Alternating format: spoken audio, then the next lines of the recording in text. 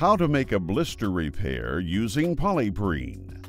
An intact blister does not leak but is easily damaged if not repaired, resulting in future leaks.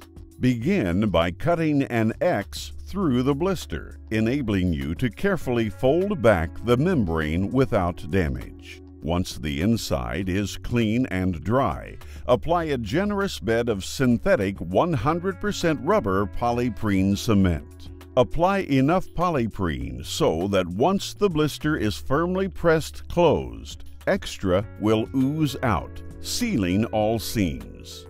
Apply Polyprene to the top of the closed blister and firmly place polycore membrane across the entire blister so that it is well adhered and wrinkle-free.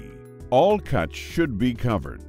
Apply more Polyprene to the top and trowel it out, making sure the entire polycore mesh and all edges are entirely encased.